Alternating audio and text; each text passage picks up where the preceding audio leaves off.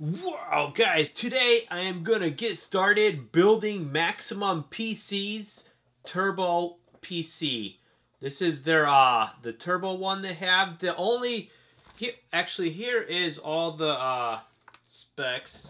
Give me 1 second. So if you want to take a look at this, this is the one they've had, their newest one they had in the magazine through December. I'm going to make a few differences. Instead of using their 1080 GTX card, I'm going to use my 970 because for my purposes right now, that's fine.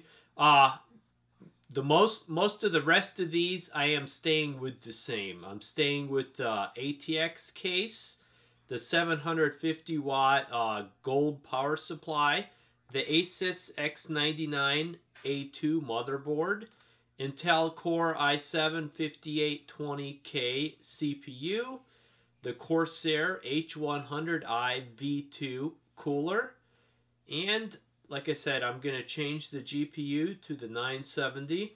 I'm staying with the 32GB G-Skill Ripjaws V-Series DDR4. And the SSD I'm also changing. I went with a Samsung 850 1TB EVO. So that one's really cool. And then I'll be putting Windows 10 Home.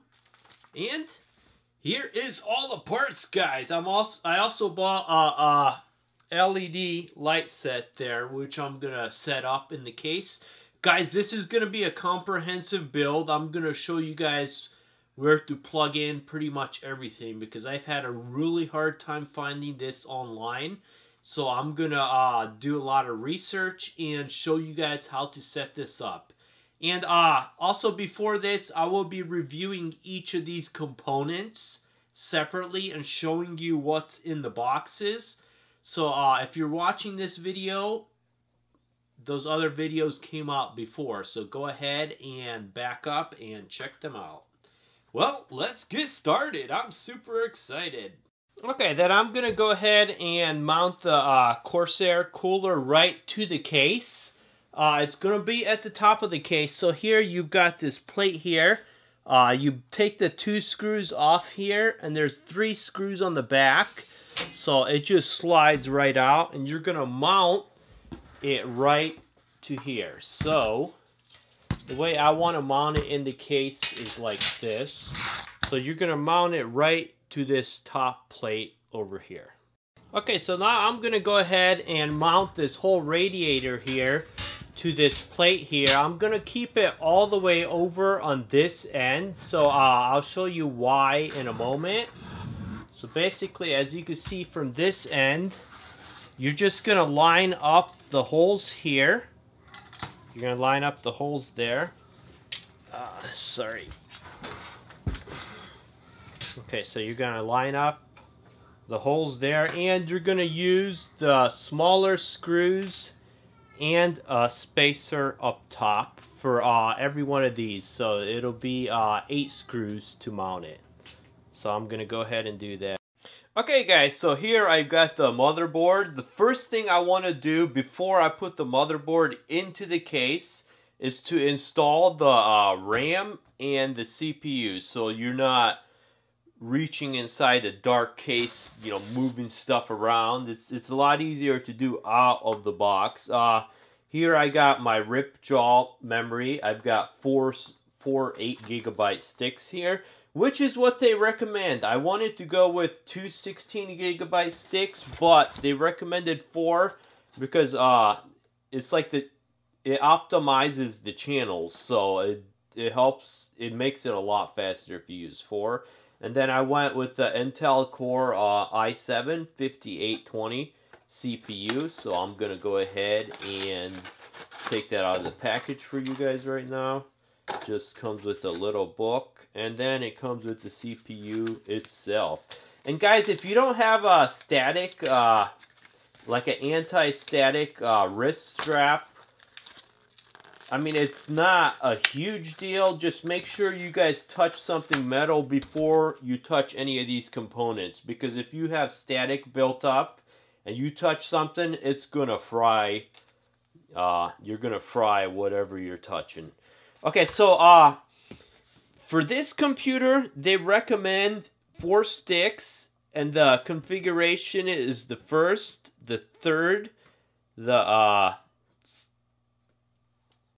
6th, and the 8th. So you can see those ones are gray. So if you're using 4 sticks, you're going to plug your memory into the 4 gray ones there. I will show you how.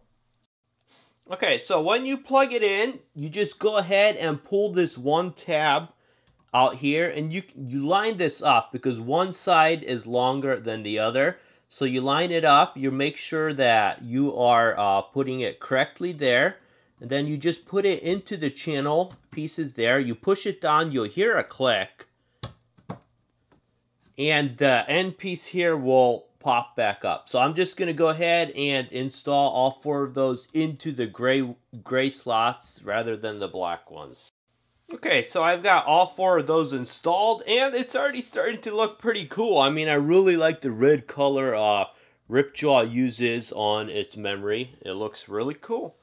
And then we're going to go ahead and move to the CPU installation. So here you've got these little arms here. You just go ahead and push it, and they will pop up there. And then this whole cover will pop up. It does have a cover here to cover the CPU. Once you install the CPU, you're going to remove this cover, and they recommend you keep it because if you have any motherboard issues and you got to send it back, they won't give you a refund or another motherboard without that cover in place, because they probably want to keep dust and particles out of that socket. Okay, so when you're installing it, you'll see a little arrow here on the CPU, and you'll see an arrow here on the motherboard. So just align those arrows, just put it in there nice and gently. It'll fit right on top, and then just go ahead and close the bracket. Close these slots here.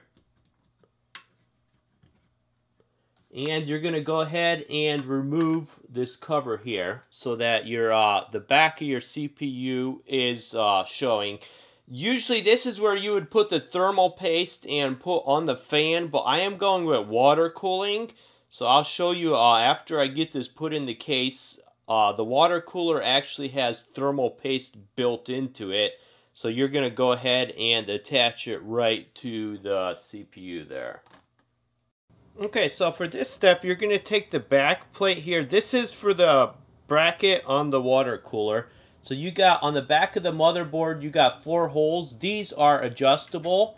So you adjust it and pop it into the 4 holes, and then you're going to turn your motherboard back on the front, on the top.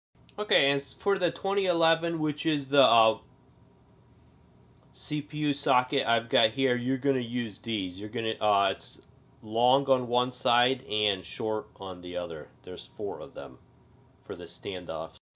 Okay, and when you do this, you're going to want to put the screw the short end into the motherboard piece here. And firmly tighten it down. Okay guys, actually with this socket set I have here, I actually found out you don't need to put the back plate on there. So you're just going to screw the short end right to the 4 screws on the 4 sides of the CPU. Okay, so the first thing you're going to want to do is go ahead and install the back plate from the inside. It simply slides into here and pops into place. Nice and easy. Okay, so the standoffs for this case are already included here. So basically, you just pop the motherboard into here, you line it up, and you're going to go ahead and put in, I believe it's 8 screws. Okay, the screws are not included with your motherboard. They come with your case. Okay, so guys, these are the screws that you need to attach to the motherboard. They have round heads and they're little tiny screws. Okay guys, so I went ahead and installed the screws. There is 9 of them. You've got 1, 2, 3, 4, 5, 6, 7, 8, and then 9. 1 in the middle of the board there. So my next step is going to be to attach the water cooler. So I'm simply going to go ahead and take this plastic cover off the mounting plate here. And then just go ahead and put it right onto the standoffs here. And screw it into place with the thumb screws that are included.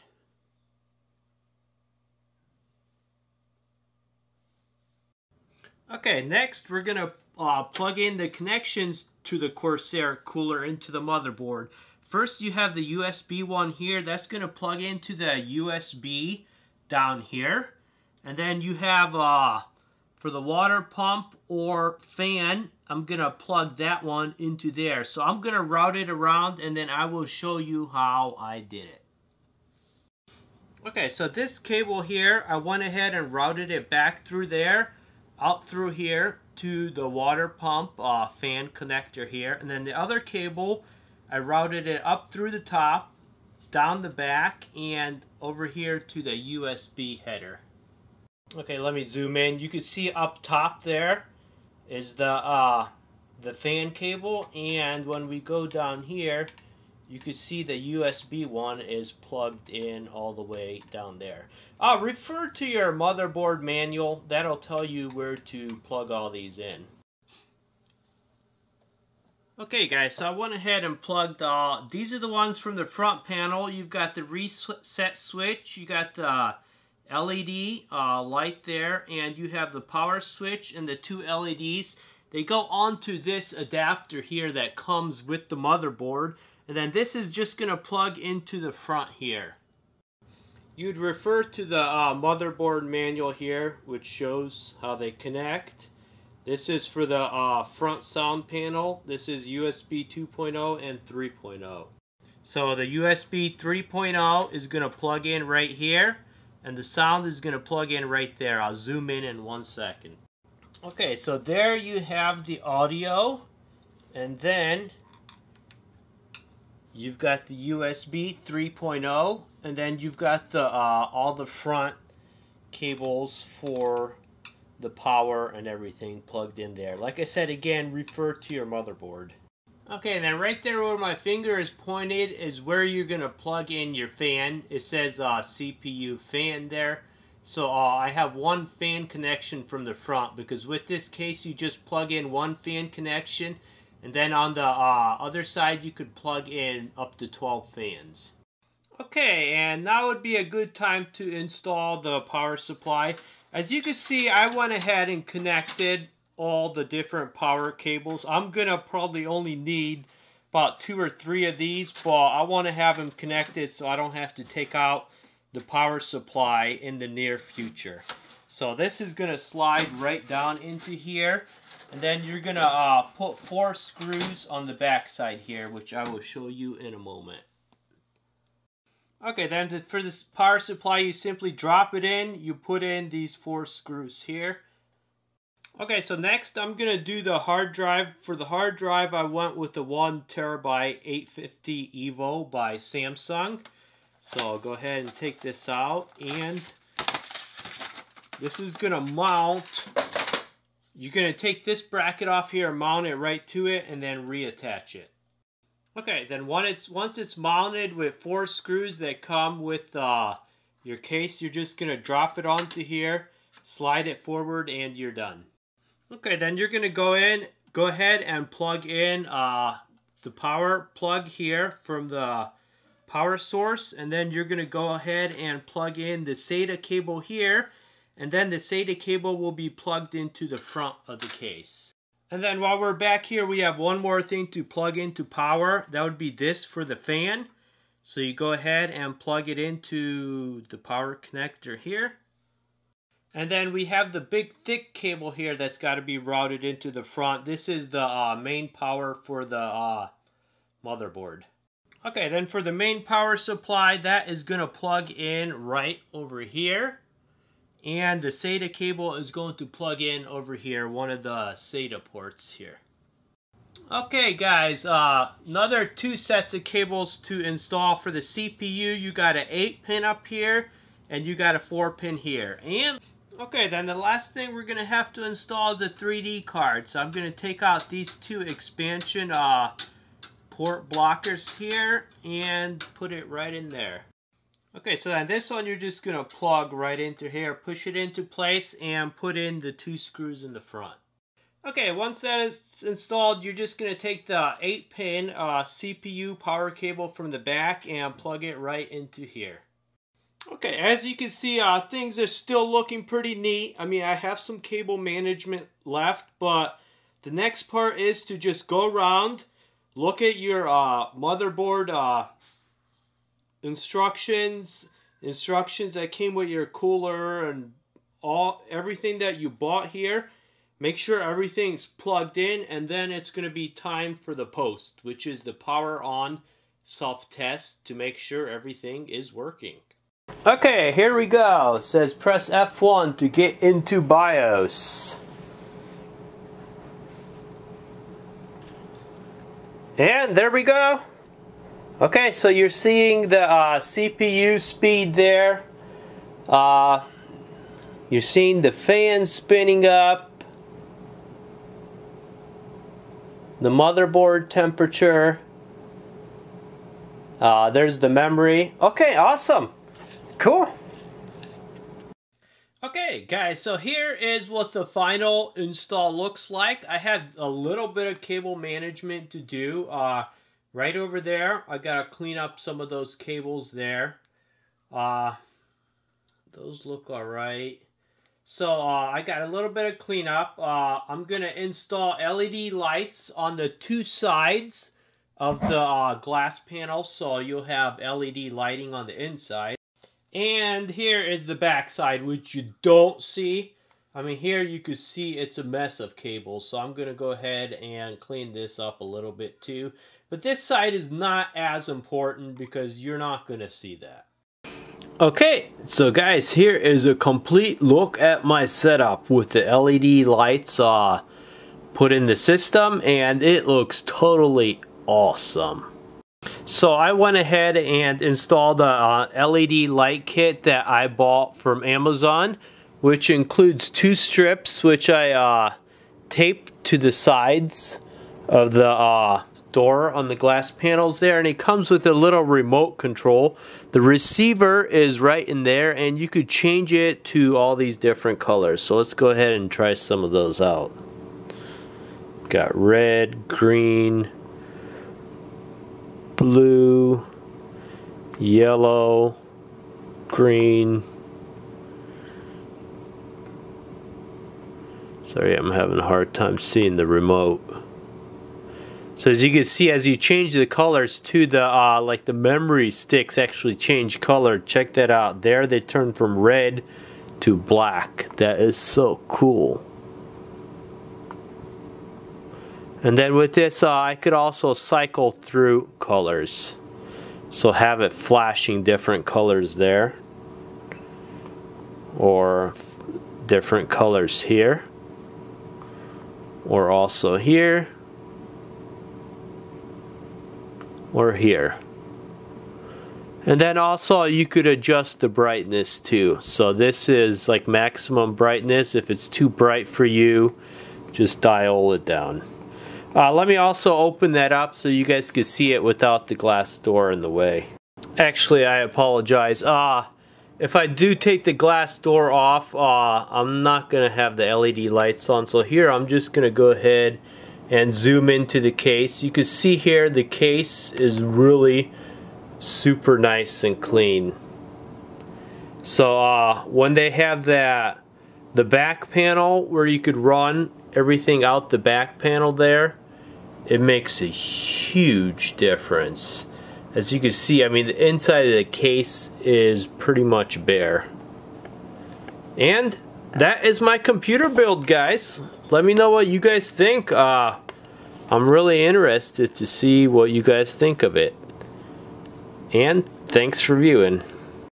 Okay guys, so here is a good finished look at my computer. This is the inside of the case after my cable management everywhere. As you can see, it's pretty much empty inside. So right now I've got everything installed, up and working. You can see those cables there are running through the bottom. The only thing I don't like is that cable from the 3D card. The rest, the cable management actually turned out really great. I mean, I'm surprisingly shocked. I'm also used to buying my computers, so you don't have as premium of a case. But that's what it looks like.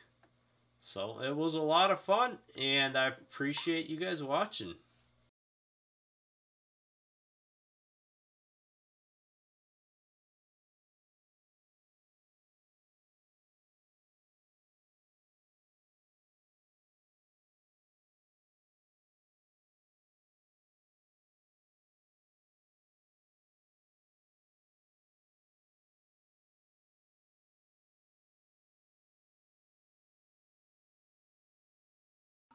Click the boxes below for a lot more fun videos, and if you want to see even more, go ahead and click the subscribe button.